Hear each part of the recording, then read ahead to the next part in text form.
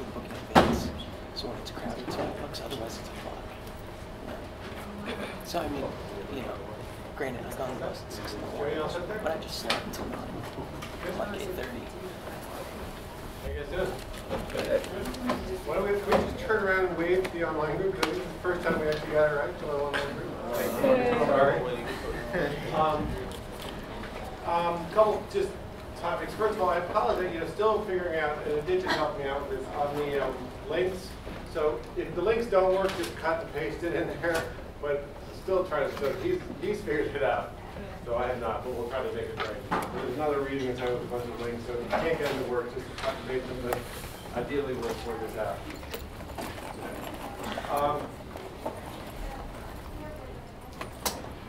How are you doing with the vision and mission statements? Again, this is for next week. So vision, mission, metrics, 2 resumes. Any questions, or how are you feeling with that? Is it hard? Is it easy? Hard?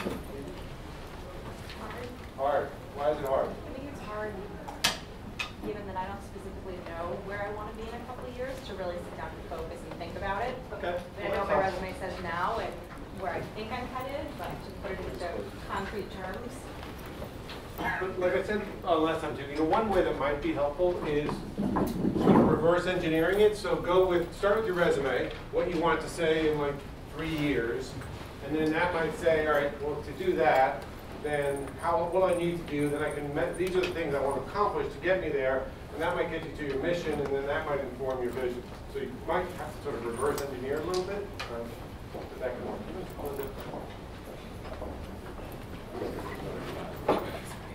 Anyone else having a hard time with it? Yeah? No, I am having a really hard time. How come? I think I never really made it like sort of concrete with my ideas of what I want to be, especially not in my career. So suddenly I'm sitting there, I'm like, I need to put words to something I don't know what it is. Right, and you realize, and it's hard. Like even doing with our little, kind of silly acne example last week, it's kind of hard when you start trying to wordsmith something and to make the words mean something, because that's the other challenging thing. Sometimes you give a word and it's kind of a flat word, and unless it resonates with you and it means something, then it's just empty words. Just like any sort of literature you read, if the words resonate with you, or in the film, if it seems authentic, you emote, you cry, or whatever. But if it doesn't seem authentic, it seems cheesy, right? I mean, it's just good acting, good writing, good music. So it has to resonate with you. And it is a hard thing. And again, maybe some of the things we talked about, like sort of what are your core values, or what is your core ideology, and those are the ways it might sort of get you there.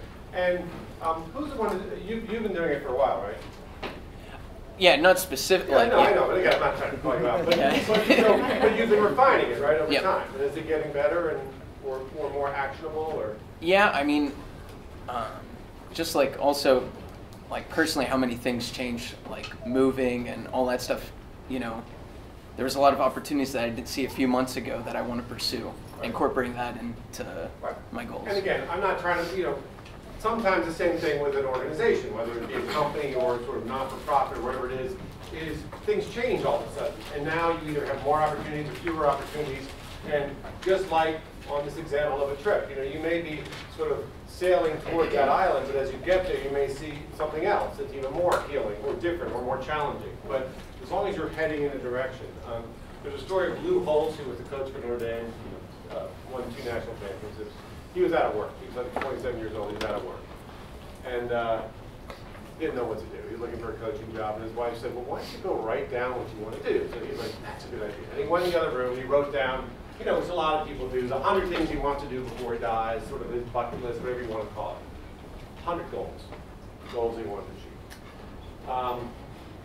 He's like, he came back and he was so excited. He was telling his wife, she's like, well, did you get a job on there? He's like, no, that's not.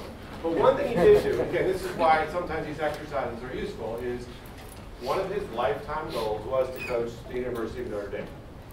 Okay, whether you like Notre Dame or not, that was something he wanted to do. He became, I think, the coach of the Minnesota Vikings. And what he put into his contract, he wrote a contract up, so he's coaching professional football, and he said, the only way I can break this contract is it's a job at Notre Dame, opens in the Gibbs Suite. So, and it did. So he was so clear in what he wanted. It was very specific that it became a negotiating thing.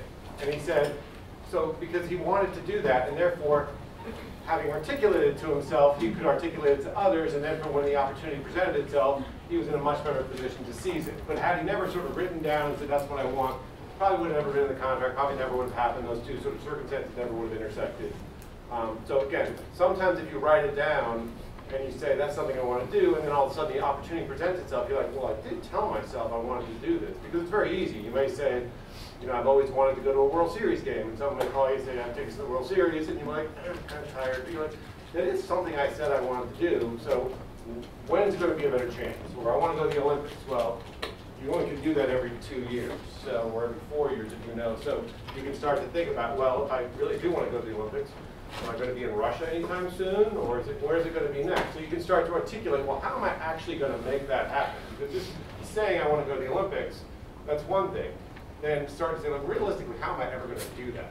You know, so if it's in the United States, that makes it easier. And then you're like, well, it's never going to be too much closer, or these are how am I going to make that happen? Or how I'm going to start to save money now because it's going to be in Russia. Let me save some money because I want to go to the Winter Olympics sometime in my life. And I didn't do it this February or whatever it is. Then I have to wait another 4 years, or another 4 years. So you start making these very specific things. You start to measure it, like, all right, well, how am I going to do that? How am I going to do that? But it is hard. So just think of this as a first pass at this. And again, just like we did with that, you know, Acme, you know, the entertainment alternative to what the world wants to see. Your first one's Meiji, but just getting down. You start using a series of adjectives that you want to embody, or you know, and just or values that you want to embody in your life, and then they may infuse what you do. But going back to sort of some of the leaders you talked about at the beginning of the class when we started, you know, a lot of them had nothing other than who they were. I think you mentioned Gandhi. You know, had no position. Martin Luther King, you know, he was a pastor, but again, no sort of large organization behind him, no huge amounts of money behind him. Mother Teresa, you know, nothing. She had nothing, and started this international organization. So again, it doesn't mean you need to have all these things behind you. If you have these values and you represent them, then that can sort of reverberate through everything you do. And it might inform various decisions along the way of where to work, Notre Dame, Vikings, or things that represent your values. So again, it's a start, and it's a start too for organizations. Again, sort of really, again, think of this as a sort of a mini metaphor for organizations of what kind of business do they want to be in? What kind of, so did you take a look at the Procter & Gamble thing? So what was sort of their point? Sure, I mean, it's like, you know, 3 paragraphs.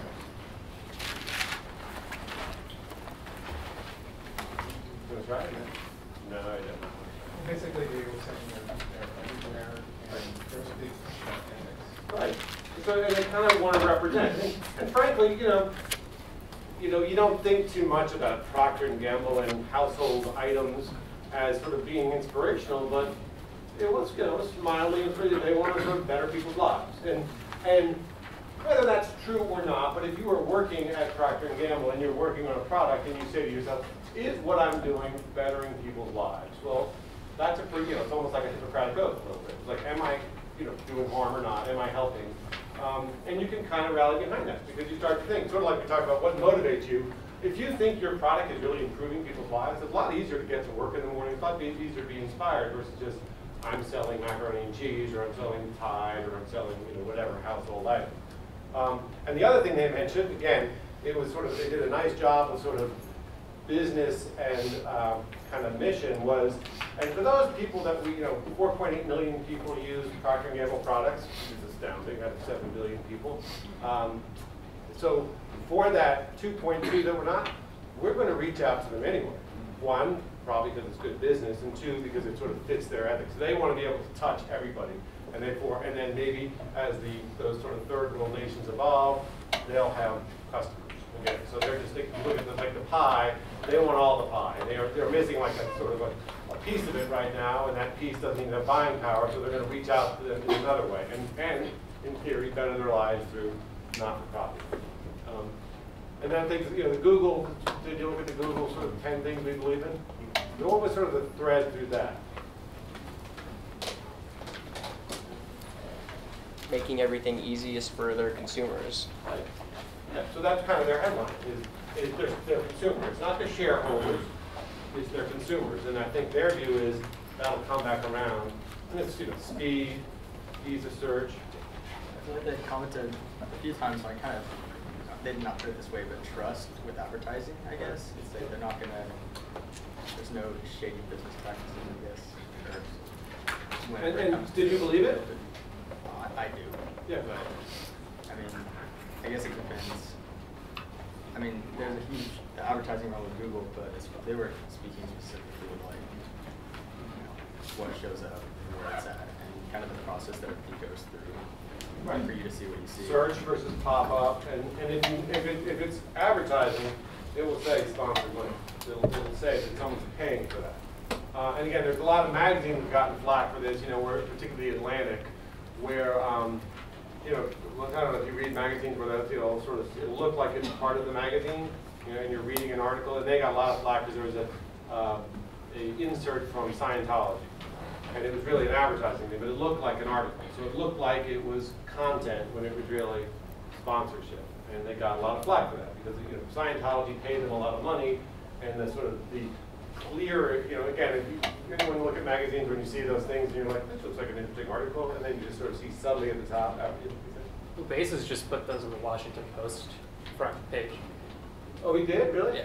So what did he put? I didn't even see that. Sorry? What did he put? It's a sponsor content like ad. But it says sponsor. Is it clear? No, it's No. meant to fit the flows of the journal pattern on the front page, and it's not interruptive. Right. Interesting. Yeah, he, I mean, you know, after buying that, a lot of people said, bless you, you know, he's going to break a lot of, there will be a lot of eggs broken in this thing, so he may be experimenting. I mean, who knows where that will go. It will be interesting to see. Well, let's come back to the 10 things, and then we'll sort of talk a little more about that and other news. Anything else within the Google sort of 10 things they believe in? Well, you know, the famous one is do no evil.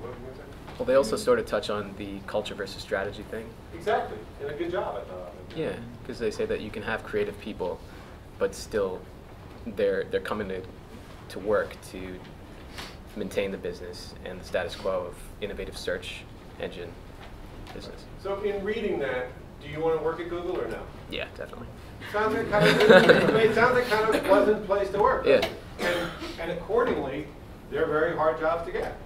You know, because, you know, I think the story is there's like, you know, you have to go through like 6 to 10 interviews to work there because it is a good culture. And the culture is, like they said, the culture is, you know, one of those 10 things they believe in. You know, it may not be their strategy overall. Their strategy is to sort of affect the consumer and make search as easy as possible and fast as possible. And again, so they touch on a lot of those things. But it was written in a friendly kind of, you know, convivial way that you're sort of like, I sort of trust these guys. I mean, that's the way I took it. You may not. And whereas other places, you okay?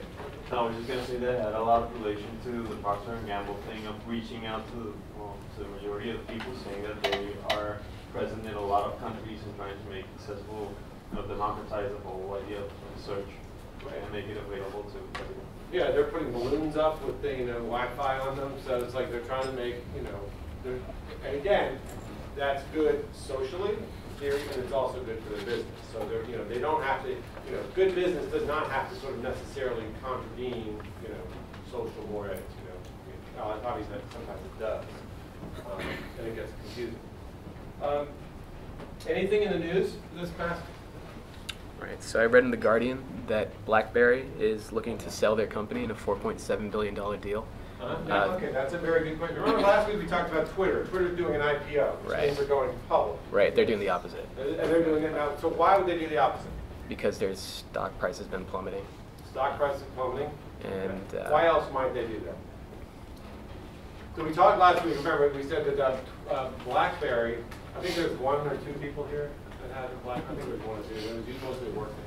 But BlackBerry laid off 40% of its workforce. Or announced they're going to lay off 40% of its workforce. And when you hear that, just like we mentioned, that NPR was going to lay off 10% of its, or do buyouts of 10% of its workforce. So we interpret that as things aren't going that well. Now, we don't need them to say they're going to lay off 40% to know, because again, we just do a little survey here. I think 1 or 2 people had it, and 5 years ago, maybe 30 to 40% of you had one. So what is the benefit to this acquisition, proposed acquisition? Kind of removing the visibility in the public sphere, and also getting private investors. Right. They could also have more decision-making control, so if they have to make major changes to the company, it would be easier to do if they don't have to deal with like the public. Right. And so you have a lot more flexibility, and you can have much easier to have like a long-term strategy, really. And there's sort of less looking at your quarterly returns, because why? Because the owners don't have to. The owners aren't the public. Therefore, there's not rules about how they have to disclose certain information. I mean, they still have to abide by the law, but they don't have to disclose all this information publicly, so they can look on a much longer threshold of what to do versus trying to play to the quarter, right? So, but it is kind of interesting. If you look at Twitter is going public. It's releasing itself to the public. It's a liquidity event for some of the investors. They can get their money out, and you and I can then buy it. And what BlackBerry is doing is, if you own BlackBerry shares, you can be like, here you go, and that'll be the end of it. You will not be able to trade it anymore. So, but just before I came here today, so one company was said they bought buy for $4.7 billion. And the stock is trading about 8 point something. I think. Yeah. $8.30 a share, and they offered $9. Well, before the end of the day, it closed above 9, implying what, maybe? This is a good move. What's that? This is a good move for them. It's a good move, but what else? There might be more than one buyer. So meaning that looks like, just like if you're buying a house, looks like 9's not going to do it. If there's only one buyer, 9 seems generous. But now it's like there may be other buyers saying we could use that technology, $4.7 million, it's a good brand name. There's certain things you might be able to do with that. Maybe even some place like Apple could do stuff with their technology, or Samsung, or other people may be interested. These are just private equity firms that are thinking what they'll do is they'll clean it up, maybe tweak the strategy, and then either try to sell it or take it public again. So it's kind of like you can sort of, in a way, it's like, think of it like an old car versus like fixing it in like on your driveway. You take it into the garage, you close the garage, you fix it up. No one really knows what you're doing, and then you can roll it out. 6 months from now versus doing it. It is a group. I know that it's a consortium of companies. The main one is based in Canada. What's that? They're advisors. Yeah. It's led by BlackBerry's biggest shareholder. Yeah, they own 10% of the company already. What's that? That's it. Oh no, that's the private investors. So the lead investor owns 10% of BlackBerry already. So one, they've already have an investment. Two, they probably know a lot about BlackBerry. So that's where you also may say, same thing when Michael Dell is trying to take Dell Computers private. It's like, well, he wants to take it private. Does he know something we don't know? Because he probably does, right? Therefore, this is where it gets kind of, dicey a little bit too. Because again, if you think about like a bet, you're like all of a sudden, what we talked last week with you, Yang, where we said, Apple, you thought Apple, wasn't what we thought. And then I mentioned Carl Icahn was thinking of buying it. And then you're like, well, Carl Icahn's smart. So these guys already own 10%. Why are they doubling down? You just think of it like a Vegas thing. They're spending another bet on the same thing. So, but speaking of Apple, so what happened with Apple over the past week? They broke their record. Apple started to sell their new generation phone, iPhone 5S and iPhone 5C. And I know that Tim Cook registered a new Twitter and post his thought about selling this phone. And many people think they are helping Apple to sell their phone because it's not easy for them to sell this new generation. Right. So you think it'll be hard for them to sell it? Yeah. But what happened in reality? Well, they sold 9 million phones. They sold 9 million phones in like a week. Yeah. So weirdly, we're wrong. I went up with a record. No, Yeah, I don't think we're wrong because this is the first time. This is the first time Apple opened the Chinese market at the first time. You think the iPhone 5S, iPhone 4, maybe iPhone 5, they didn't show the new generation at the Chinese market at the first time. So because we have the other market. So you think the other market is almost unrealistically pushing it up behind you, and then we'll go there.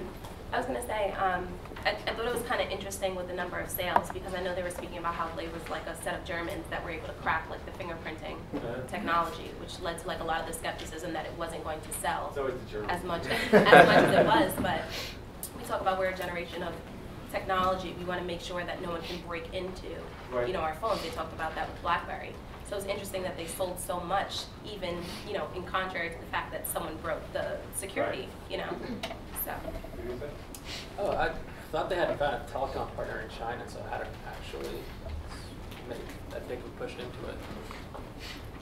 I'm not sure exactly, you know, if this is the first time he's been to China or not. I don't know. They expected him to announce that they found a telecom partner in China, and he didn't, which a lot of people. Okay. Just going to say, I'm studying Apple for another class, and so with the 5C, have people seen the commercial?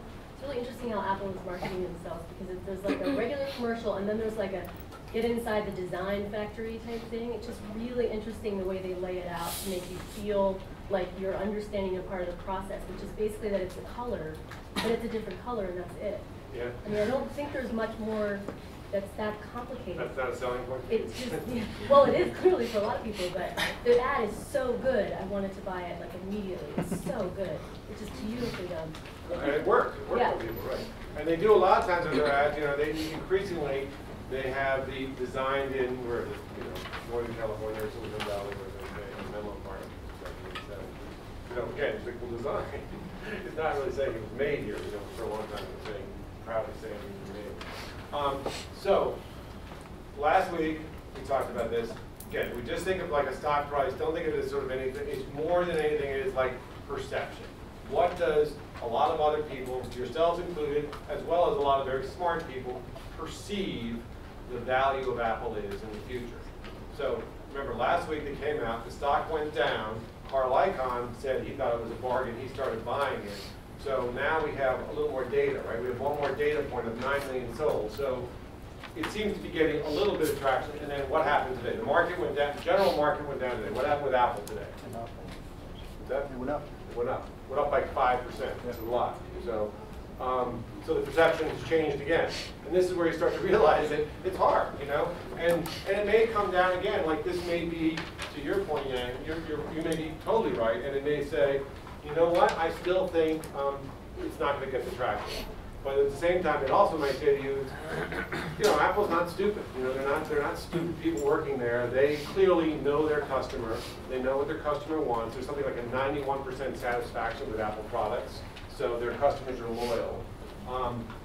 So again, you can start to see how these things can bop up and down. But new information. So last week we did the announcement. It was like, eh.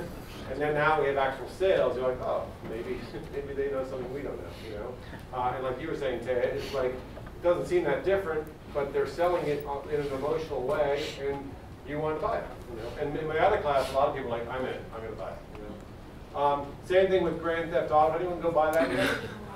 Yeah, it sold over like what, 1.2 million, I think? In 3 days, yeah. 3 days, yeah. And then I think their stock went up by like 5% overnight on the first night. So. Yeah. I mean, so did you go line up at night and buy? No, I went the next day. Yeah. How about you? I had my brother do it. Yeah. Well, because I had a guy in another class who pre-ordered it and still went to GameStop at midnight and waited online for an hour and a half to get it. So, anything else? Yep, So it's kind of what you were saying about the Grand Theft Auto. It's like the, I guess they call it like the man's Christmas time frame because you have Madden, Grand Theft Auto, and then 2K14. So that's like the big time frame where it's like there's no girlfriend or wife around at all. You just play the game. And it's good and just in time for Christmas. So if you weren't online at GameStop, it'll be around, and that'll be the thing you can keep asking for. It's actually better because a lot of times you'll have issues with the initial game that comes out, there will be a kink in it or something of that nature. So then you wait till Christmas and it will be worked out by that time. That's smart. Do you have a man cave? You sound like you might have. Not yet. I mean, I'm going to, of course, eventually. Anything else generally news here? Emmy Awards were last night. The Emmy Awards. Everyone watch the Emmy Awards. Breaking Bad was on. Breaking Bad was on. Breaking Bad was waiting for you to watch that episode. Netflix is going to get a lot more money. A lot because they won Emmy Awards. And ironically, the stock price went down a little bit because sometimes it's sort of you're selling on the promise a little bit. So people sort of, but it will continue to do well. And it's officially cracked into that kind of echelon of HBO Showtime, which is what they've been trying to do. One thing, there's a good TED talk on this, again, it might just be a useful thing. So I was watching, they had the Emmys on the background, so just the sound was off. And there was someone giving their acceptance speech, doing this a lot, Anyway, there's a good TED talk on this where it kind of might just be helpful, a little sort of side in here, where they talk about victory. So when people win, they do this, and so they show some pictures of people racing and their arms are up like that. And the interesting thing is, the same is true for blind people. So it's not a learned thing; it's like a human thing. Just like, say, when an animal sort of puffs itself up to be bigger, it's sort of like feeling big. Whether it's a porcupine or a peacock, they sort of spread themselves out. And so her thing was, does it have an effect? And her thing was, she was saying, pay attention to how you're sitting like right now, whatever. But so sometimes when you sit like this, or this, or you're sort of closed. So her tip was, if you have a big interview or a big meeting, go to the bathroom, go in the stall, spread yourself out. And strangely, it manifests itself in you. You're sort of expressing yourself as victorious. So again, you start to see these weird kind of animalistic things can inform you. But again, I just sort of noticed it from you do watch it, and they're like, yeah, I won, with this statue in here. And it's like this woman in a very nice dress doing it. So, but I digress pretty far. Anything else? I read that China's richest man who wants to build like a motion picture city in China. He wants to invest like $8.17 billion. Right. To like make China compete, culturally. Right. So that's going to be like a big. And is that a good idea? Yeah. It is a good idea. Yang, is that a good idea? So China's richest man is going to invest $8.7 billion into infrastructure in China and partner with Hollywood studios to bring movies to China. Over to you, Yang. Well, as a movie fan, I think it's a good idea. Good. But as a businessman, I'm not sure. Right. Because there are always cultural difference between Chinese audience and American movies are. And I'm not sure this movie festival or something will going on. Maybe it's boom and disappear. Right. This is my concern. It's a very good point, because there are huge cultural differences. So you can't just send a product with color over to China and expect them to make it, to buy it. Same thing with movies, which are very cultural. So famously in Hollywood, movies that don't travel well are sports movies. Don't travel well. Right? Humor doesn't travel that well. So those are the things that don't travel internationally that well. And that's part of the complaint people have with Hollywood is it becomes these sort of lowest common denominator superhero movies because there's not a lot of dialogue. Why? Because they can really work internationally, right? They're big, Yeah, Fox Studio invests in a lot of studios in India, and they're really successful. And it's been successful. Yeah. But what they're doing is local product. Yeah, they're doing. So, and that's a lot of companies are doing that. So what they're doing is saying, you know what? We're not going to shove our Fox movies down the throat of the $1.2 billion in India. Why don't we just invest in local production? So they've done, a lot of companies have done that. They've done it in Russia, they've done it in China, and they've done it in India quite a bit. At the same time, Reliance Corporation did the same thing.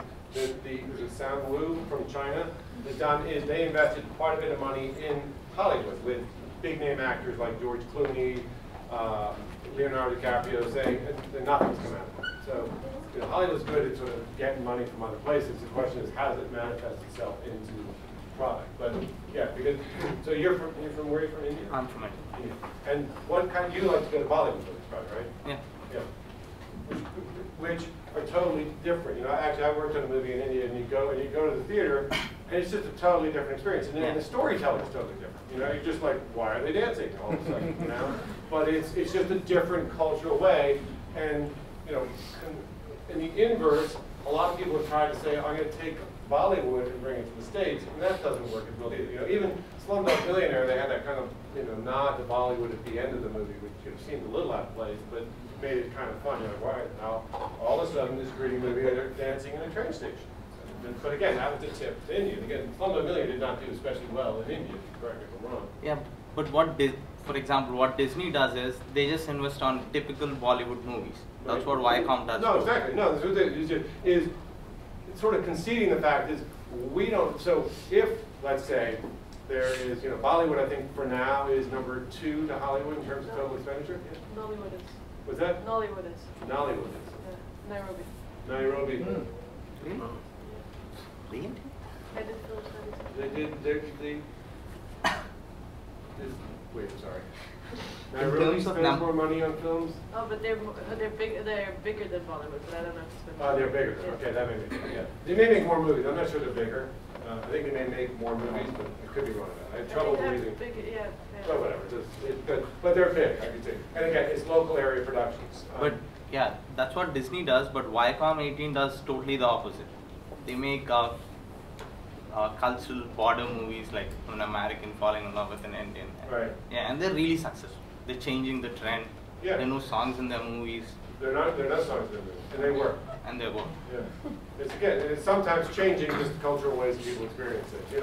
And although we can talk about this, even the financing of movies in India is totally different here. Because in India, it's the theater owners that pay for the financing of movies versus here, you make the movie, you take it to the theater. So again, there's also you think it's a thing that you can just export around the world, but it's really hard. And that's why Hollywood is having this trouble of trying to sort of, that's where the growth is coming internationally, and that's why they're sort of looking at sort of new ways. At the same time, so DreamWorks last week, they had the movie Turbo, and again, just like we talked about with Carl Icahn,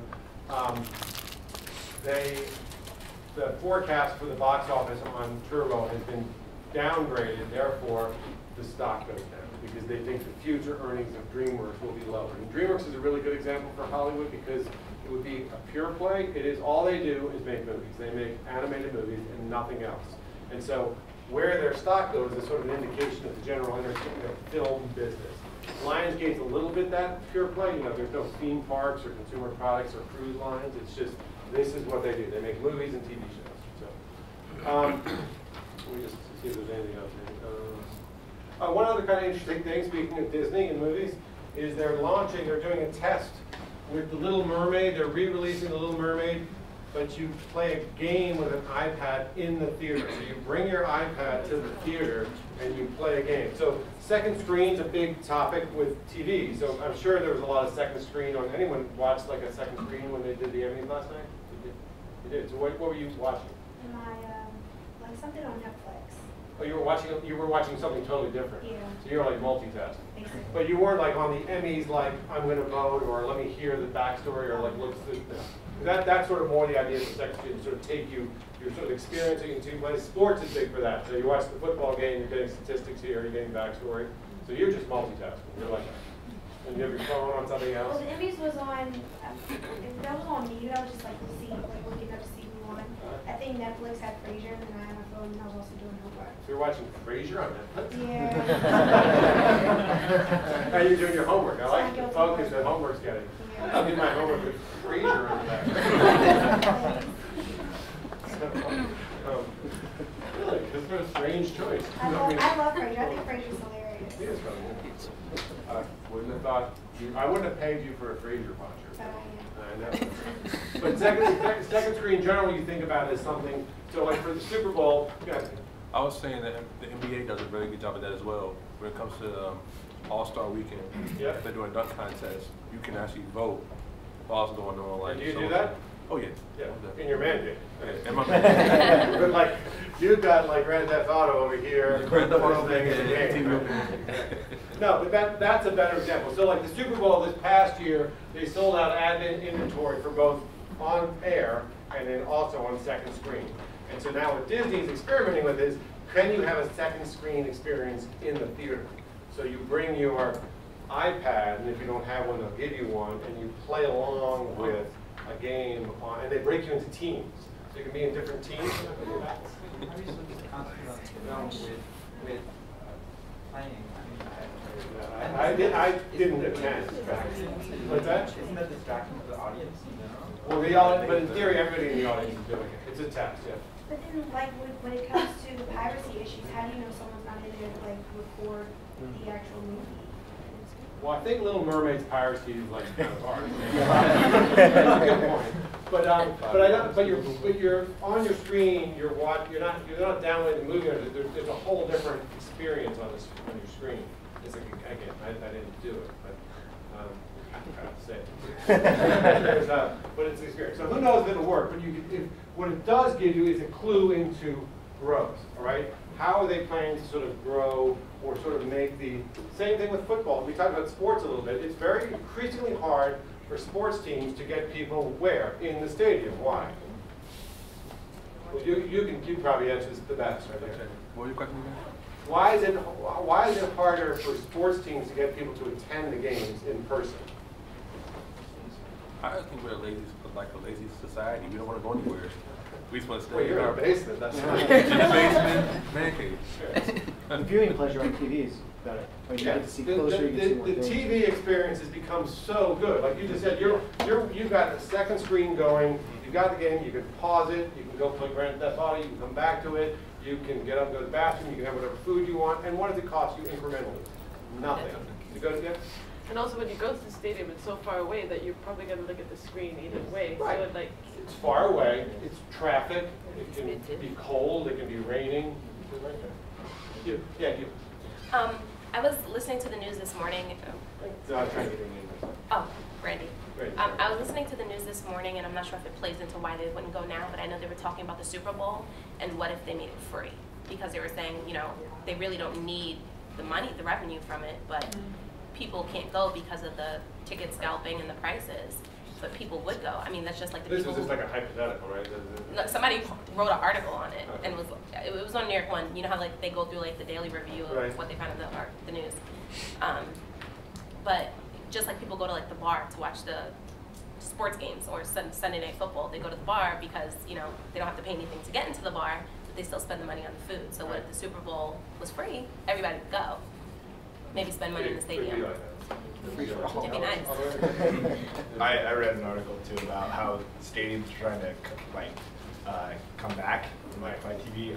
Some of the new stadiums, what they're putting in, like Atlanta is talking about putting in rumble seats, and they're seats that when there's a big hit on the field, you feel it in your seat.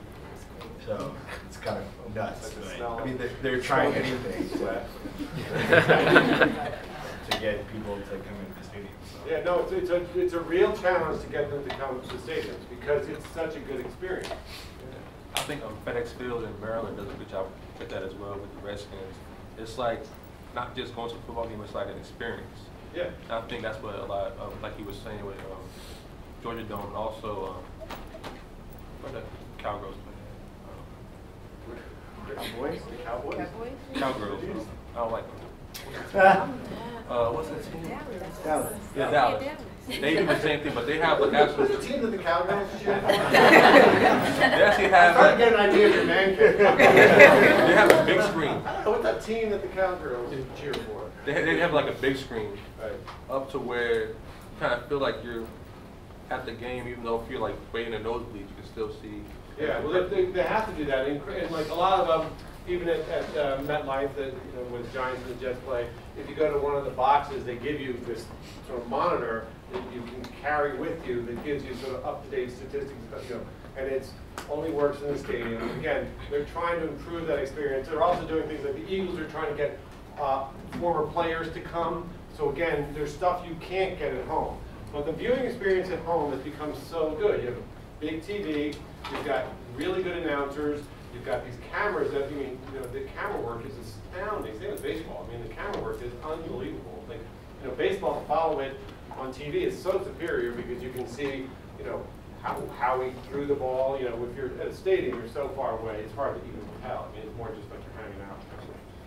And things are expensive. You know, it's very expensive. You know, like a Coke at a stadium is $9 or something like that. You're like, well, I could get a case of Coke and sit at home and, you know, invest in a giant TV. You know, but anyway, so the idea is you're starting to see. So Disney's doing this with the iPad and trying to get people to sort of experience theater in a new way. Is there something there? They're just testing it. Other than that. So, what was the protocol for Disney to go to Apple? I mean, I guess it was really just a phone call. I mean, I don't even think there probably wasn't even a phone call. I think the iPad is sort of the preeminent pad. So I mean, you know, if you were a Droid user, I'm sure they could probably try to accommodate it. I think again, it's more just for this is a test. You know, I don't think they like had to call and say, you know, hey Tim Cook, we're thinking of doing this. And I think it's just more. Yeah. How well do you really think that'll go though? I have no idea. I mean, they interviewed people that thought it was great, and to your point, other people were like, it was totally distracting. So, but you can start to imagine, this may not be the end, but it might be the beginning of new ways of experiencing things. You know, maybe there'll be something in the seat, you know, whether it's, you know, they've tried that with, you know, sensors on the seat, you know, sense around, or these things where the seats would rumble, like you talked about in football, or there'd be smells, or there'd be sort of sensations that would give you the sense that you're experiencing a movie, just like 3D. So they're looking for new ways to get people to be entertained. Wouldn't that be 4D then? What's that? Wouldn't that be like a 4D theater? Because I'm just trying to figure that out because it's like, I've heard about it, but I'm trying to figure out like how would that what would be work. 4D? If you have like the theater where it's not just 3D because it's coming out at you, but then you also have experience like rumbling and that nature. Disney. Yeah, Disney does it. And I've read that this new cinema will start to change. No longer will tickets only be $13 anymore. Going to the movies is going to cost more. It's just like how people pay for Broadway shows now. More and more expensive. It's like a bill. Right. Well, that was sort of, again, earlier in the summer, Steven Spielberg and George Lucas were on a panel, and they said that. It's like, if you have a couple of these big train wrecks, which kind of happened, I mean, there was, you know, if you have 5 or 6 of these very expensive films that falter, the model's going to have to change. And that, in fact, did happen this summer. Lone Ranger, R.I.P.D., White House Down, I think there was several others, where there was, you know, hundreds of millions of dollars lost. And the thought being, at some point, we talked about this last week, you went to see Insidious, which cost $5 million to make, you paid $13, irrespective of what it cost. You didn't care what it cost, you wanted a viewing experience. So the thought is maybe down the road, they'll start to say, this movie cost $300 million to make. If you want that visual experience, just like you might pay $18 to go to a 3D movie, you might pay more to go see a more expensive movie and less to see a cheaper movie. Just, you know, again, this is price sensitivity, but if you think of, I don't know, there's that Lindsay Lohan movie, the Canyons, all right? You can see that in the theater for $13, and you can watch it, you can stream it at home for $6.99. So that's, you know, what increasingly they're giving you these options of, there's different paying models. If you want to go to the theater, it's $13. If you want to watch it at home. But they don't make it that clear that it's at home, so if you're savvy. I mean, I saw the movie, the Margin Call, whatever, a year or two ago or something. And that was one of the first ones that did this sort of day and date streaming, VOD, and it was $13 in the theater. But I could have watched it at home for $7, but I didn't know that. And I had known it, I wouldn't have gone. You know? So again, a lot of it is sort of getting you to watch it in the way you're going to watch it and pay what you're willing to pay. I feel like with paying like $7 to watch it at home is better in the sense that more than one person can watch it. Because if we go to the movies, we're going to pay $13 for each. Just you, and then popcorn, exactly, right. No, that's the way a lot of people think. You know, it's like, well, and you don't have to schlep all the way to the theater. You know, and some people love the theater experience. Some people love the sort of the big screen. You know, so, but that's a very good point. And that.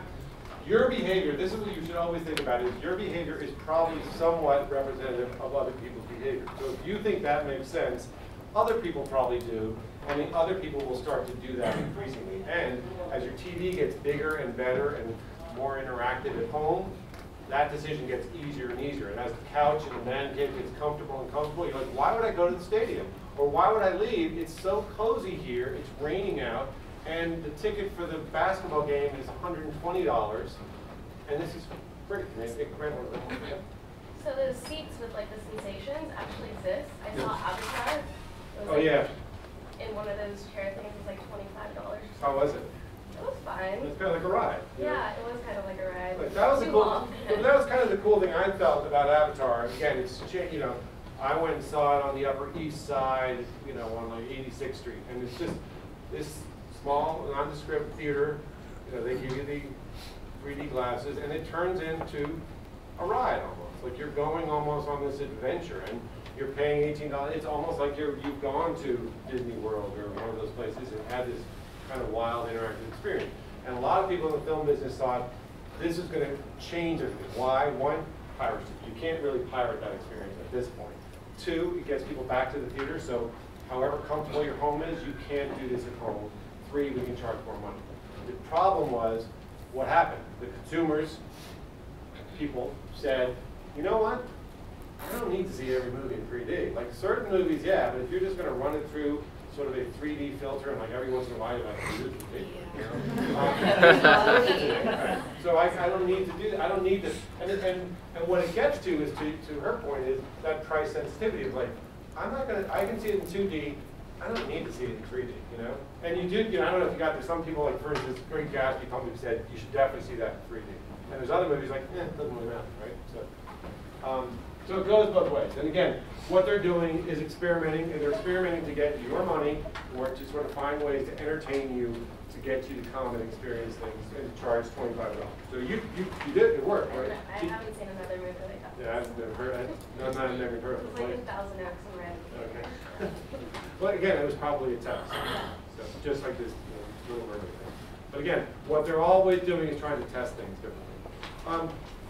Just quickly, we'll go through these very quickly. On the reading, so we're starting this sort of, again, the irrefutable laws. I mean, again, all these books, they come up with a number and they say they're irrefutable or they're refutable. So it's 21. We'll go through them. They're not, you know, they are refutable, first of all. And second of all, you know, there are probably more than 21 or so.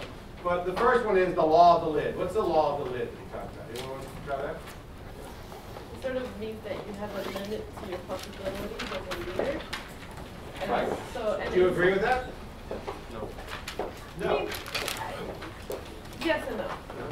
I think there's, I mean, I just thought that was an unnecessary way of maybe putting it, but I think there is something to the fact that some people are better, some people are more experienced, some people have learned more throughout their experience in life. But I don't think it's sort of a scale thing. I think there might be other things you're good at and some things that are good for other things. Exactly. Stuff like that. So did you disagree? So what is the law of the lid that he talks about? What does that mean? It's your success level. I guess you put it on 1 through 10. It's like whatever that number is, your leadership will never, without your, well, I think I discussed that completely backwards. Okay. But your leadership is based off of, your success is based off your leadership. Yeah, so your capacity for leadership is going to be the outer limit or the lid on what you can execute against for the most part, you know? And he gave the example of, what was the example he gave? McDonald's. So what happened with McDonald's?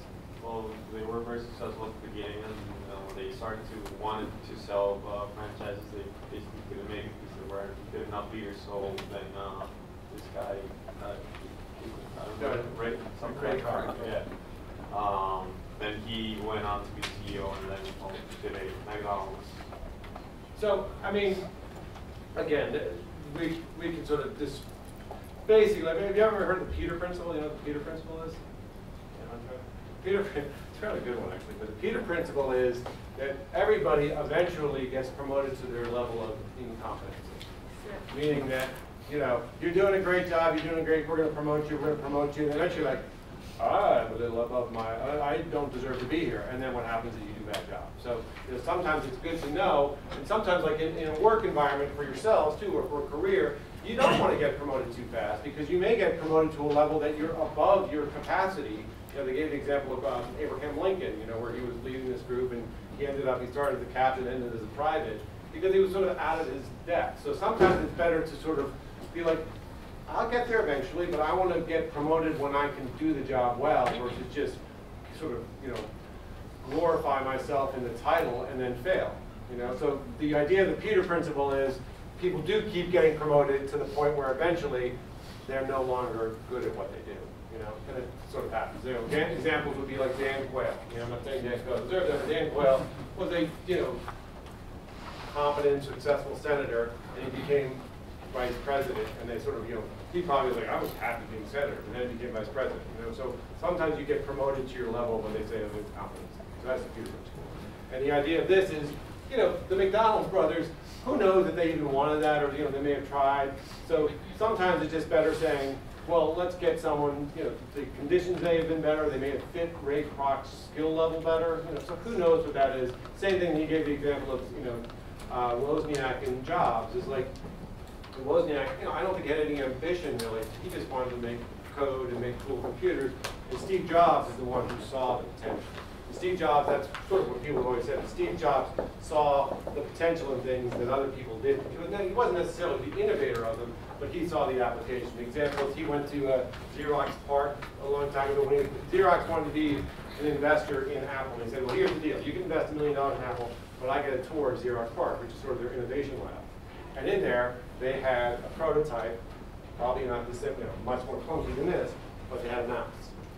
And he'd never seen one before. And apparently, when he left Xerox PARC, it was like say on Wednesday. By Thursday, he had his designer, and he said, "We got to make something that does this. I want it to be able to, you know, I want it to be like this big. I want it to be able to roll on my blue jeans, and I want to be able to make it for less than $15." And the guy apparently went to like the Walgreens and got like those leg pantyhose containers, and that was the sort of the early day of the mouse. Because Xerox had it, they didn't know what it was. They didn't see the application that he did, and they, you know, it would have cost them $300,000, you know, per to make. So he saw the ability if you could sort of make this on a cheap level, it could be applicable to this sort of a larger audience, just like Henry Ford did. You know, Henry Ford didn't create the car; he mass-produced the car for the common people. And he got, you know, and as the Ford Model T models came out, they didn't get more complicated; it got more simple. You know, so they started taking features off because then they could bring the price down and they could sort of democratize it, and anyone could buy a car. And that's what Henry Ford did. He came up with the whole idea of the assembly line. So sometimes it's someone sees something that other people don't see. So the idea of the lid is maybe really grow into the position that you should be in. The next one that we talked about, the law of influence. What's the law of influence? Easy law we all must live by. Come on. Anybody want to try law of influence? The law of influence is really based on somebody else. That's all right, go ahead. No, go ahead. No, go ahead. Okay. Well, I mean, if you want to lead, you need people to follow you. Otherwise, you're just taking a walk. Yeah, that's good. That was a good line, right? So if no one's following you, you're just on a random walk by yourself. Really. You need to be able to be the person who's like, yes, that's a good idea, and everyone else is like, oh yeah, that is a good idea. Because otherwise, if you're just like, that's a good idea, and no one else responds, you're not really influencing. Right. What I took from that also is it's not really who you're following, it's what you're following. So, I mean, if somebody says I'm following that person, you're not really following the person, you're following what their vision is. Right. And it goes back to the vision and mission. Is you can get behind it if you believe in it, but if you don't believe in it, you're not going to follow it, right? I feel like to influence people, you have to have like the key characteristics of being trustworthy or good character and all those things, and so I guess that falls into it too. Well, is that true? To be a good leader? Well, to be maybe a moral leader, but there's certainly a lot of leaders who are not necessarily good that were effective at getting people to follow them, right? Or historically, right? Yeah. That, you goose that, because, you know. I like how he kind of explains the difference between leadership and management. I never really looked at it like that. And then also the example of Saatchi, when he kicked like Saatchi out and everyone pretty much followed him. Right. That's like a really good example. No, it is a really good example. And you gave an example too of Mother Teresa too. Right. And there's a good story of Mother Teresa. So Edward Bennett Williams was a big successful attorney, and he owned the Redskins, and he also owned the Baltimore Orioles. And Mother Teresa came to see him. He represented like a lot of mob bosses and stuff like that. So he was kind of, you know, he was good. He was a good negotiator. And Mother Teresa came to see him, looking for some money. And he's like, "It's a pleasure to meet you. Thanks for coming." You know, tiny little Mother Teresa. And what can I do? You know, I need some money for my charities. And he said, well, unfortunately, our money's already been earmarked, but it's such an honor to meet you. I appreciate it. We'll keep you in mind in the future. And she said, give me your hand, Mr. Williams. Let us pray. And he like got down on his knees, and they said like a prayer. He's like, anyway, pleasure to meet you. Thanks for coming by. Let us pray. Do it again. He's like, anyway, thank you for coming by. Give me your hand. Let's pray. And then she's like, you got the money, get out of my office. And he's like, I've dealt with some of the hardest negotiators, and that woman, that little squeaky little woman, was the best negotiator I've ever met in my life. Because she played to him. And again, sometimes that is, and like you said, she was persuasive. It wasn't selfish. She was asking for other people, and she made it almost impossible for him to say no. And she just kept doing it and appealed to a sort of area. So again, sometimes a leader isn't the biggest person in the room, isn't the most impressive, isn't the loudest. They're using other tools to lead, right? So that's again, that's the idea of influence. Okay. In one of my other classes, we talked about like mission statements and how like they can be really helpful in getting people to get behind their company. Totally. And Facebook's mission statement is just like connecting people. And it's just what? I was trying to look it up exactly. It's in my notes, but I can't find it. But it's just essentially that they want to connect people. Be nice to people.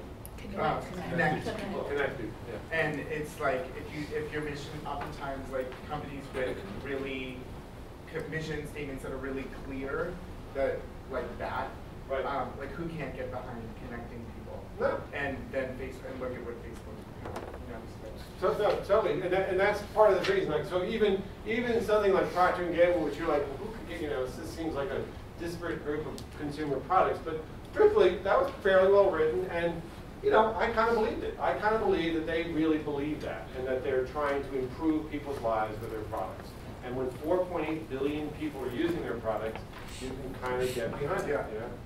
Yeah. Okay, we'll just click through these last two. The law of process. And they talked about the woman who was was sort of treated shabbily and had a very low pension and made a lot of money, right? And she ended up giving it all away. So what would be the law of process? Process is a really good thing to think about in anything. Again, sometimes even this vision and mission statement or the strategic planning processes, it's just imposing a process. So you're thinking about things kind of in a process way. You don't want to make process sort of replace creativity, but sometimes process can sort of engender creativity. And you can start to say, this is how we're going to make things work.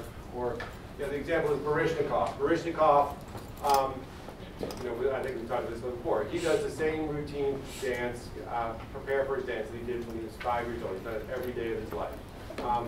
So it's a process. It's not like I'm not going to naturally be a great dancer. I need to do these things to support it. Or they gave us sort of the quote where it's like, champions aren't made in the ring, they're recognized there. All that time, the training, everything that went into it, that's the process to become great. Or the Emmys, in theory, a lot of those people were going to dancing schools or acting classes all through this year, and they culminated. They got recognized last night, but that's not really where they succeeded. They succeeded probably quietly in some dark room a long time ago, or ice skaters, where their parents are driving them at 5 in the morning since they were a little kid. So at the Olympics, they may get a gold medal, but that gold medal is really the recognition of those years and years of that cold, lonely period of working towards that goal. So the process is imposing the process. And again, they talk about this. An example too is Michael Jordan. Michael Jordan, great basketball player, and he's right-handed. And so where does he practice? Where did he use to practice? He's going left, right? He knows how to do this. Where is his weakness? Focus on his weakness, improves his weakness, he'll just get better. So think about where you're strong and then where your weakness is. All right, we'll do one last one here. The law of navigation. We'll talk again about Amundsen and Scott because it's a pretty good story. But what is the idea just behind navigation? Again, you can sort of the same thing as sort of the vision mission sort of do this too. You have to plan for the long haul. Plan for the long haul. Like where are you trying to get? How are you going to get there? What are you going to do along the way? You can't just sort of, sometimes it is good to just start the journey, but you also have to plan the long term, which will invariably change. Again, and that's kind of what we're going to talk a little more about today. It's a sort of processing, planning process. The two other readings that I just thought about, so there's one about How do you work with someone you don't like? What was the sort of takeaway from that? Who here works with someone they don't like? Wow, nice. And what is the hard part about it? Yes? Well, in the reading, what he basically was saying, how he didn't like Jeff, and how basically giving all these characteristics of Jeff that he didn't like, but later realizing that he's the same person, and that's why he doesn't like him, really. A little bit. I think part of it is maybe sometimes that the elements of a person that you work with you don't like, sometimes it might be that there's something about yourself you don't like, or it's a trait of your own that you don't like. And therefore, you might better understand Jeff or other people if you start to look at it that way. Because everybody, in theory, we're all trying to do our best and we're out there struggling, and sometimes people interpret certain behaviors in a different way. So when you think about the person that you work with, because sometimes, look, without a doubt, there are people that are just difficult people. Or they're ineffective at their job, which makes them difficult to work with. Or and sometimes that goes back to the Peter principle, they're not good at their job, and then that insecurity about that comes down on you because you're trying to help them or something. So again, it can be challenging. But there is a case that in some instances is, whether it's someone you work with or someone you know, sometimes there is that kind of mirror on yourself, and maybe there is an element of them that you don't like about yourself, and maybe there's a way.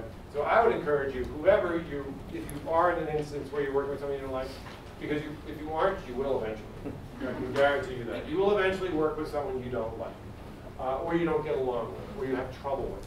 So use the person you're working with now as your test. To be like, I understand I'm going to meet Jeff again in life. Maybe Jeff will be with me forever. You're going to meet lots of Jeffs in your life. So what are you going to do? Are you just going to go home and complain about it, or are you going to be like, maybe I'll use this example of Jeff to be like, I gotta figure out a way to work with Jeff. Whether you don't become friends with Jeff, but maybe there's a way, maybe you could, who knows? You might be able to find that entry point. And this is where management and leadership start to have an effect of you're gonna deal with people you don't like. So, and just like Mother Teresa, Martin Luther King, Abraham Lincoln, Gandhi, Nelson Mandela have dealt with people they don't like. So how are you going to work around it? You're not going to just get defeated. Well, I thought that the example from the reading that was really helpful and illustrative for me was the difference between the feeling when you're sitting in a meeting and somebody is leading it and failing, and somebody that you dislike is leading it and failing, and how you have an urge to help that person if you like them. And I think that's very interesting in the context of leadership and teamwork. That somebody who is a leader and able to navigate sort of a longer frame view of what needs to be accomplished would need to look past that. I don't like this person, and be on the side of how can we help get this meeting where it needs to go. Exactly, and the truth is, if you can do that, how much better are you going to do when you are in an instance where someone? So consider Jeff or whoever it is as a challenge and be like, if I can make Jeff work in the way I want him or her to, then I can do anything. Imagine how easy it's going to be when there's someone who isn't Jeff. There's someone who's Jane, and I like Jane. So again, it's a good example of that. Don't get dismayed. You're like, oh, they're driving me crazy. It's think of it as this is a perfect little test. This is a lab. Let me see how I do.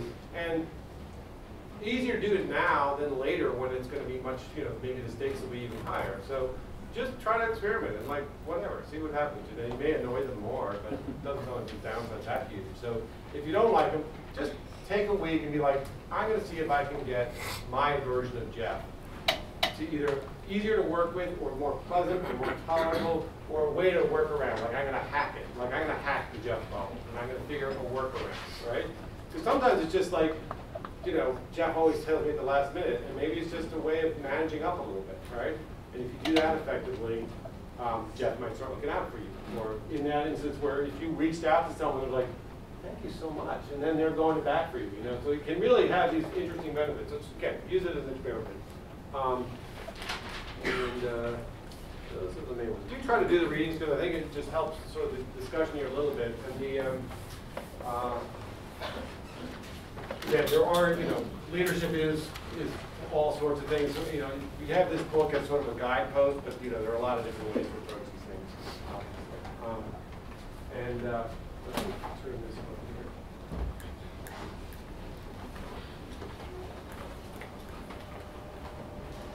So we talked about the vision and the mission. You brought up the mission for Facebook, and we read the sort of the rules, the guiding rules of Google, and then the statement from Procter & Gamble.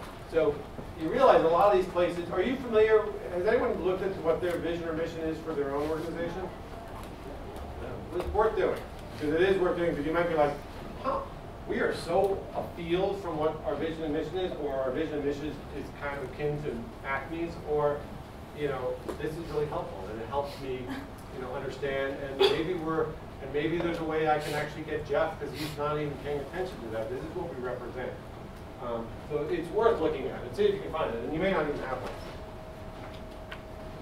All right, so we talked about this last time, all right? So the idea of leading is to sort of inspire the effort. You want to motivate people, communicate the vision, sort of build enthusiasm.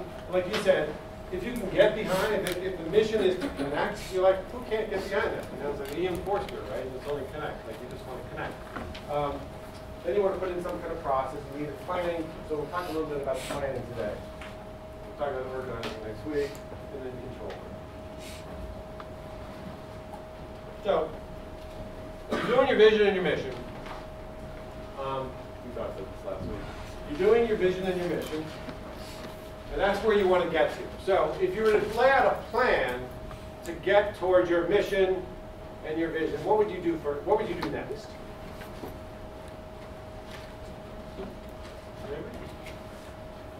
You want to try? What would you do next? Good. What would I do next once I have a vision? Yeah, you've got a vision and mission. You want to lay out a plan, a strategic plan to take you or your organization forward. What would you do? What would be the next kind of obvious thing to do? I would talk to people I think could get me connected with. Well, you're just laying out the plan right now. Oh, I'm just laying out the plan. Yeah. I'd write it down, but I think I'm like missing the obvious. Okay. Oh, what would you do? Create sub-goals. Sub-goals, all right, that's good. All right. Anyone else? I'd work backwards. You'd work backwards? Okay, that's good. So what does working backwards mean? So if I want to be CEO, what do I need to be before I am CEO? I need to be sort of there. Okay. What would I need to get there? What are the steps you need to take, right? And then, so take that all the way back, what happens? So that would mean finishing my master's degree grade. Okay, right. And that would mean saying, well, where am I now, right? So if you're going to go on a journey, probably, if you do whatever, Google Maps, it's like, well, I want to get to, I don't know, Bushwick. Well, what would you do? What would you put in first? Where are you now, right? Any trip you're going to take, the first thing you do is like, where am I? So maybe you do as an inventory of where are you now? Like, what's going on right now? What is the current situation with me, with the organization? How can I evaluate the current situation? Because once I understand that, it'll be a lot easier to go forward, right? Because if we're taking that trip we talk about to California, well, where we are now has a lot to do with that. I'm not going to buy a ticket from Knoxville, right? We're going to have to go to Knoxville. So why don't I make a plan based on someone being in New York? All right, so we talked about this again last week. So you're defining your business, you're developing a vision. We're going to talk about these today, but you're going to sort of lay out where you are there, where you are now. When I say gap, it's a gap between where you want to get to. So the gap is your vision and where you are now. What's the gap? What's the split? Right now, your gap between the CEO, in your mind at least, is I'm a student, I have to finish my degree, I have to do. So the gap is these 10 steps between CEO and that. So what do I have to do? Then we'll lay out a plan, we'll implement the plan, we'll refine it, we'll start the process. All right, so where are we now on this journey we're going to do? So the simplest one, again, it's pretty, it's almost trite, but a SWOT, and what's this, anyone do a SWOT analysis? Yes, strengths, weaknesses, opportunities, and threats. Right.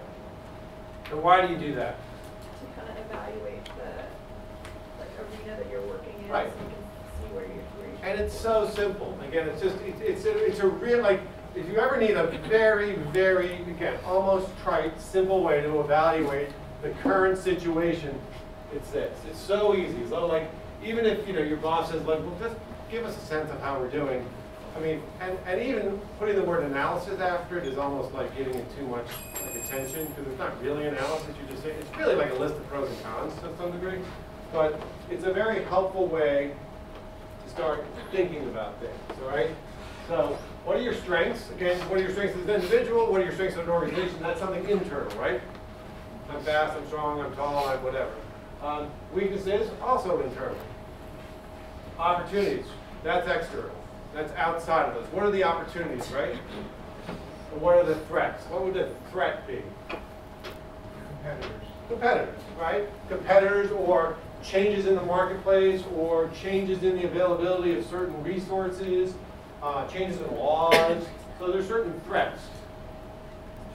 Like a threat to Blockbuster was Netflix. A threat to HBO now is Netflix, right? And sort of coming out of nowhere.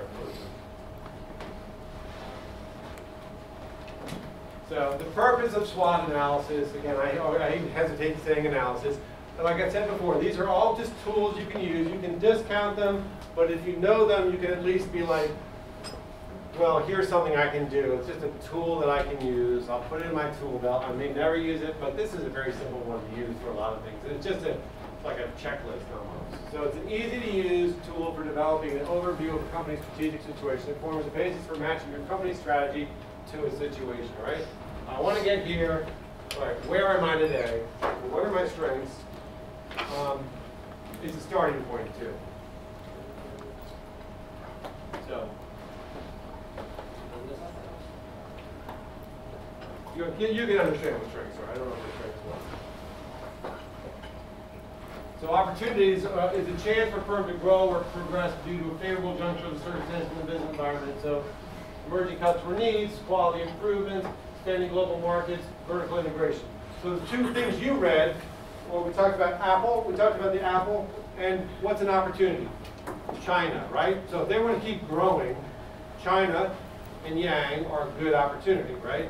Same thing when we looked at Procter & Gamble. They're saying we already serve 4.8 billion people, and if we want to get everybody, well, what's an opportunity to get that other 2.2? If we want to get everybody, well, right now they're not even developed, so we can reach out to them in a more charitable way, maybe sort of burnish our fulfill our mission, but also then start to see future customers and maybe what their needs are, and maybe new products, right?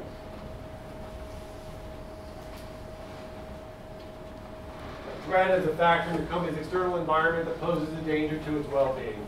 And they often talk about this even in the startup world. You're like, well, we have no competitors. Well, if you have no competitors, then you probably don't have a good product, because you will have one very soon.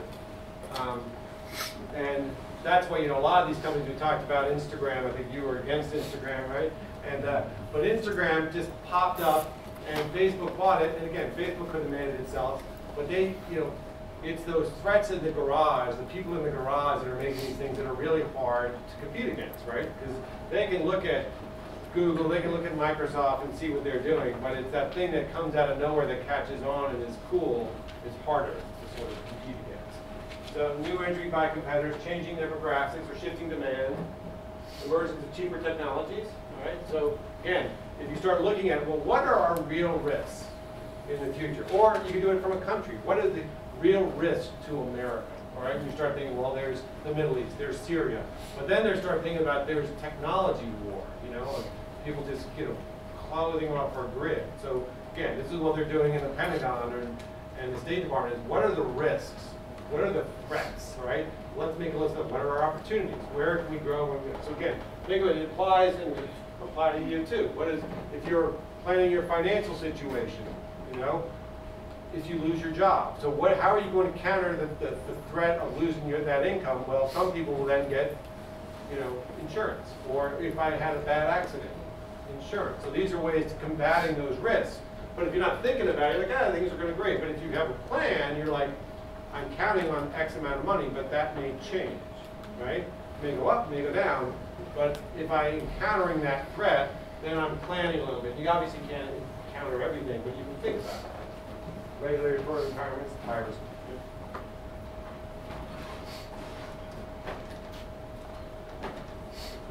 like I said earlier. So opportunities and threats form a basis for external analysis. So by examining the opportunities, you can discover untapped markets and new products or technologies, or identify potential avenues for diversification. So Disney and their little iPad Little Mermaid experiment, you know, try it out. It might be an opportunity, it might not be, but you're trying it out. You're seeing, is there an opportunity? What did the people think of it? Did they like it? What did you think of the Rumble sequel? You didn't really like it, and we haven't heard much about it again since. So it was an opportunity that really wasn't an opportunity, but they tried it, you know. By examining the threats, you can identify unfavorable market shifts or changes in technology and create defensive posture aimed at preserving your competitive position. We'll talk a little bit more about this in a couple of weeks, but what is something you can do against a threat? What's that? Get as much information. If you're a company, you just buy it. Just, you know what? You're a threat, I'm going to buy you. Or a person too. Yeah. There's a lot, you need some money obviously to do that, yeah, but it's good. What's that? Develop a competitive advantage, exactly. Anyone else? Sometimes too, we'll talk about this again, but one other thing you can do is what they'll call is a barrier to entry. What's a barrier to entry? It's like, it keeps your competitive, for example, I guess, a common one would be the book industry at one point had a barrier to entry because it was just so much to produce a book, right? But now, you can produce a book really cheaply, so that barrier kind of like lowering. So now you have like proliferation of everyone producing books. Right. What are you going to say? Yeah, it's like anything that would prevent people from entering the market. So it would either be like high startup costs, or if there are a lot of competitors already, Right. which is kind of like anything that lessens the likelihood. Exactly. So what would be a business with a high barrier to entry? Like airplanes. Airplanes. Why? Because it takes a lot of technology to like build an airplane, or your purchase an airplane that's already been built. Right. And there are a few suppliers. Right. So it's hard to just jump into that market. Right, and it's incredibly expensive, right? I mean, to buy like, you know, your own little Boeing would be really expensive. So if we decided, you know what, I want to start an airplane company. Well, one barrier to entry is I need a lot of money, right? So that's the first barrier for me to even get in there. Then there's the brand marketing and everything like that. Or how about the cable business? Great business. What do I got to do? I got to wire the country. So that's not fair, you know. But cool. I want to be in the beginning of the cable. I'm going after Comcast and Time Warner Cable. So I'm just going to go door to door and see if you let me shove a wire into your house. But first I have to lay the wire out. So that's a pretty big barrier to entry, isn't it? What's a low barrier to entry? IT. What's that? International technology company. International technology company? Yeah. How so? Well, you know, the software we can program and then deprogram the advantage there. Okay. So someone want to give me another example? Developing an app. Developing an app, relatively low, right? You can just do it, you know, and in fact, there's now apps that help you build apps. You can do it for like $2,000, and it's, you know, clever. You know, Angry Birds is not very sophisticated, but so, and to get into that business is not, it's pretty low. Or like Hubert's point was writing a book.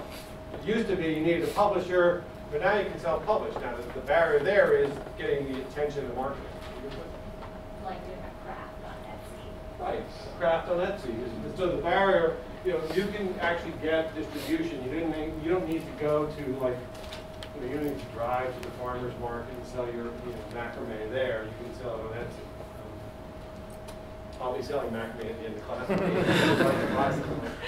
I would say entering the music business or entering like the music industry, before you have to talk to an A&R to try to get your name into the door. Now they have so many music showcases and even on YouTube, you can just self-discover. Still really hard though. You still need, you know, you still need someone to sort of pick you up, spend the money to market you. Well, I was going to say, how about people who make their living off of making YouTube videos? It costs you nothing, but you still have ton of creative edges. Yeah. So you can, but again, the challenge is, but yes, you can make a YouTube video and you can, but it's very the challenge there is it's just, you know, it's incredibly competitive. It just needs to cut through. Is it more? Being a food vendor. A food vendor. Yeah. Like selling inexpensive food. Right. Yeah. I mean there's not a very high barrier to that, right? Like we can all go down to the wholesale market. You probably have to get some kind of license, right? It's not that expensive. And then your point of difference, you gave us your competitive advantage. It needs to be, I get the best fruit, or I'm really nice, or I've got the best corner. Like you start then, and then you start getting a little bit of business, you can expand your business, and then you can start putting barriers to entry up for yourself and being like, you know what, I have the best corner, so I'm going to get like 2 things so no one else will come, or I know everybody, so no one's going to come to this. So the barrier to entry then is, and the barrier to entry now for BlackBerry to get back into the smartphone business is the brand loyalty that Apple has. So undoing that's going to be helpful. And I mean, Google, what they have is they've set such a high barrier of entry right now. They've, like, for anyone to ever compete with Google is going to be very difficult. In what? Not in anything, like in emails and search and the maps and the, I mean, yes, maybe not Android is that, but like just the expand they have on the web, it's impossible. I was actually going to say earlier, like to Google's point, like they own like 95% of search right now. Yeah. And then an article came out and it was comparing Google with Yahoo about 10 years ago, and how Google and Yahoo 10 years ago owned like 1.3 billion in sales revenue, and now Google's at like 47 billion, and Yahoo is still at like, it's grown because of the new head, but it's only at like 4.7. And Microsoft could have bought Google for $1 million. But you know, they didn't see them as a threat. They just didn't think it was worth it. You know, again, so this is the challenge, is to sort of see where these threats are and to see where the future is and to see where these opportunities are. So again, just very easy. Now, this is a little less useful, but we'll go through it quickly anyway. Past, anyone give me a sense of that? Past analysis? Again, analysis. So it's political factors, economic factors, social culture factors, and technological factors, right? So again, the easier one to do is just a SWOT analysis. You can just quickly say, what do we do well? Where's our growth area? You know, where are our weaknesses? What's our opportunity? What's our threat? Again, so very, you can click to just do it in bullet points. It's a really, it might even be worth you to do it just with your own organization that you work, and just do a quick, like, what are we good at? What aren't we good at? Where's our opportunities? And just see, you know, are you doing things to combat these various opportunities and threats? Political would just be, you know, legislation against monopolies. There's the case against Google now. There's also a case against LinkedIn for potentially stealing people's emails, breaking in and taking people's private information. So that is a threat to LinkedIn, a threat to Google. And it may not be a long-term threat, but it's certainly a short-term threat, and it also affects its perception, therefore its ability to raise money and all other things. Environmental protection laws, taxation policy, employment laws. There's a new law that's coming out where you can now, which is good, but for like startups, you can crowdsource, you know, and it's, because right now if you crowdsource from Kickstarter, it's really just a donation. Whereas this new law will allow you to crowdsource from people. So if someone here wanted to start a company and people gave you $10, $1, $100, they would become investors. Whereas in Kickstarter, you're just sort of supporting them and they'll give you a t-shirt, you know, but you have no investment. You'll be able to raise about $1 million per year. Pretty great, you know. So if you have an idea for a startup and you can crowdsource that money, you can really be on your way to making your business idea come true.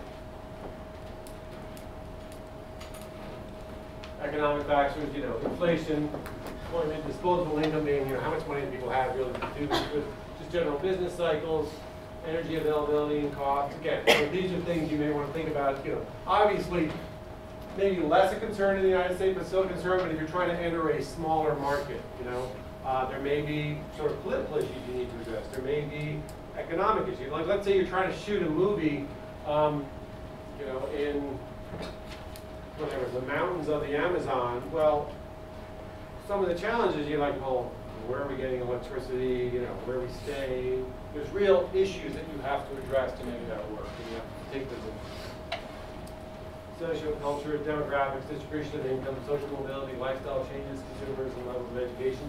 And again, as China sort of, its economy continues to grow and its middle class gets bigger, that's why China is becoming a more and more appealing market, because one, from a political standpoint, it's opening up. Two, its middle class is getting larger, just like India's middle class has gotten considerably larger, and therefore that becomes an opportunity for consumerism and sharing of products, and that's why people sort of looking at these different trends. And then obviously technology, which can change things so quickly. New discoveries, innovation, sort of to your point, speed of technology transfer, rates of obsolescence. There's a thing today in the paper just about, sort of these, just the cloud, the availability of the cloud. There's so much competition just for this. It's so cheap now to put stuff up in the cloud. And it used to be you had these huge hard drives, and now it's, you can get things for very little money up in the cloud. I mean, it's an amazing place where all this data is going to be housed. So we talked again, so we're sort of bringing it back in. We got your vision, your mission, and you have some goals, objectives, initiatives, measures, targets. So you're working on these, and you're also working on your measures, which are your metrics, okay? Come back again to here. So, your vision, what's the difference between, you do your SWOT analysis, where are we today? What are my strengths, what are my weaknesses, what are the opportunities, what are the threats, all right? That's where we are today. What is the disconnect between where we are today and where we want to get to? How are we going to, now we lay out a plan. We're in New York, we want to get to California. How are we going to do it, implement it, and on the way, we continue to reevaluate and change. And halfway there, we may say, Chicago looks good to me, let's stay here. Or let's keep going to Hawaii, or let's go to Alaska, wherever you may go. But your plans may change, but at least you have a plan to move forward. Does that make sense? Okay, we're going to do, we talked about this last week. So, we talked about your big, hairy, audacious goal. All right, so when you're doing your vision, just think of your core values, your core purpose. That's an easy way to start. And then start to think about any vision future. This may just help you sort of inform how you do it. A little bit about the difference between a vision and a mission. Again, think of the vision as the horizon, and the mission is sort of the way you plan to get there. All right. So now we're going to talk about this thing, the Boston Matrix. And again, it's another tool. It's a little silly, but it's sort of used by as a way to evaluate an organization. All right. So it's devised by BCG. In the 1970s, it uses a tool to help determine where to allocate available cash in an organization, all right? So it's a way to start thinking, what have I got? Again, it's another way to sort of take a snapshot of where are we and where should we be looking for the future. Again, it's sort of a strategic approach. So if you think over here, this is market growth, and this is market share. And things go through this cycle. We have kind of cute little names, all right? So, anyone want to take a crack at what these might mean? What would be, so if you think here, this is high market share, low growth. What would be an example of something that is high market share for a company, but low growth? Well, let's make it easier. Let's take Apple. Apple as the company, all right? So if we look at Apple, where's something there where they have high market share, but probably low growth going forward? Maybe like iPods. Maybe iPods, exactly. Right? Where is the star for Apple? Where it's high market share, high growth? Like the iPhone, tablets, all right? So those are stars, all right? So if you're Apple and you sort of lay out your little playroom cards of stars and cash cows, where do you want to put your resources? iPhones and tablets, right? Growth. High growth, high market share. That's a good place. What about down here? What's a dog for Apple now? So it's low market share, low growth. Laptops, desktop computers. Desktops probably even more so, yeah. So laptops, yeah. So still probably that might be closer to here, frankly. But what's something that they just didn't really Apple TVs. Apple TV maybe. There's still probably opportunity there. Anything else there that might work? What's that? I'll put iPod over in that area. You put iPhone over here? No, iPod. Oh, yeah, the iPod. Like remember when you used to sit there and just iPhone. iPod. Well, I mean, that's an iPod. I thought it was some product out here in Jersey. Very awesome. We'll come back to that. What about here? Maybe those things that like connect, like where you can watch TV through the internet. Because I know that those are like a growing market. Like Roku has one. Right. So there's an Apple TV kind of thing. Yeah, kind of. I would put that in that. And the problem child. Meaning, so this is there's a lot of market growth there. I would say there's a decent amount of people watching other things on their television, not just cable. I would say that's a pretty growing market. No, I totally agree. But Apple doesn't really have it. Apple doesn't really have it. And Apple just came out, by the way, this week with their Apple Radio. And what happened to Pandora? Stock price? Down 10%. Why? Again, you start to think about the threats. If you're Pandora, what's your big threat? Someone like Apple, who's got very deep products, really deep pockets, coming out with a competitive product. And it came out, and what happened? Their stock price went down 10%.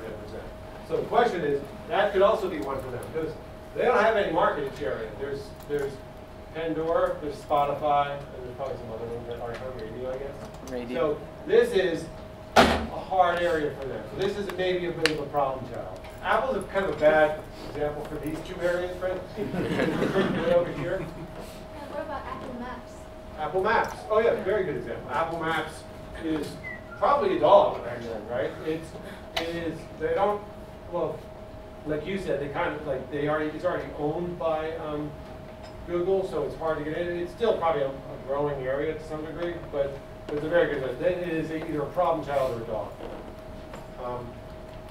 What about low price mobile? Low price mobile. I mean, it's a hugely growing market as for development sure, occurs in third world, but they don't really have a cheap phone. That's what they're trying to do. That's a good trick. Yeah, exactly. So you could call that a place where they don't even have it really, so it's not even really a dog. Like in the world of I'm trying to think of like in the world of film, the film business is, the DVD market's still a bit of a cash cow, meaning like people still buy DVDs, but not nearly as many. It's not a growing area. It's going down. People are going to keep buying fewer DVDs, but you're still throwing money off of that. So what you do, this is the way you start to allocate. It's like we don't want to kill the cash cow, fatted calf. We don't want to kill that, but we also don't want to spend a whole lot of resources on it. So we will not allocate a bunch of resources to the DVD business or the iPod business, or the, I don't know, certainly not the DHS business. I think that's dead. Or in like AOL's world, they still make money, a lot of money, off of dial-up. So that ain't the future. So you want to keep that money coming in, but you don't want to spend too much money on that anymore. That's not where your market growth is going to go. But you still have cash. So you want to protect that. And a dog is something that just didn't work at all, right? And it's dead. You kind of want to get out of that business.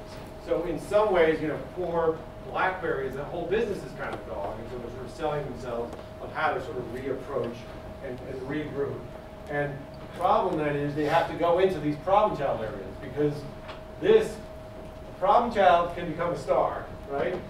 But it takes a lot of money to do it, a lot of investment. So you start saying, like, is this worth spending a whole lot of, is it Bing? Bing. It's like a problem child for Microsoft. It's like, they can spend a whole lot of money to get, they don't have very much market share. And they may never get it, but they could try, but it could be a sinkhole, and it's going to cry like a little baby, right?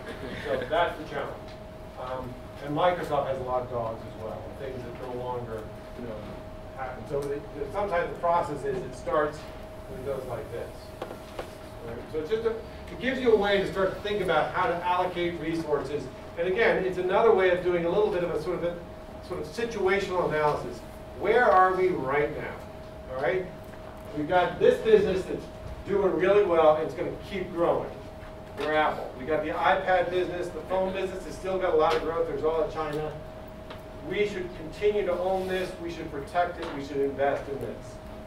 We've got the iPod, which maybe is coming, or the desktop business, which probably isn't the future. So I don't know, kind of amazing, even on the new Macintosh computers, there's no longer a DVD drive, So it's like, they said it's no longer worth doing that. Even though people still have DVDs and want them, you can get an external drive, but so they put that in like we're not even investing that money. We're going to put that over. The DVD drive is now over here.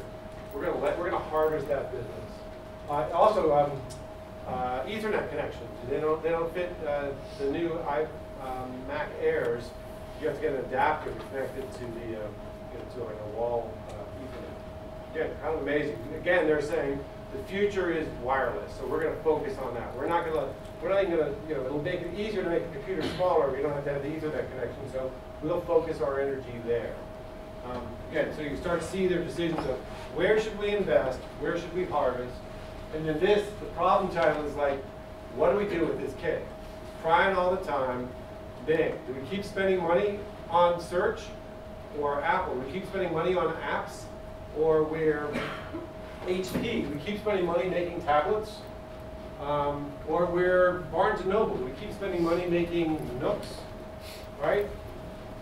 Pretty big problem child for Barnes & Noble, right?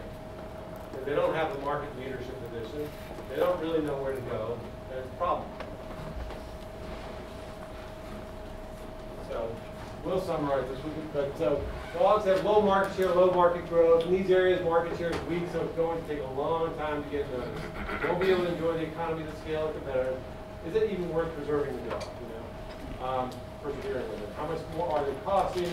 Could they be revived in some way? How much would it cost to continue to support such price? How much would it cost to remove from the market?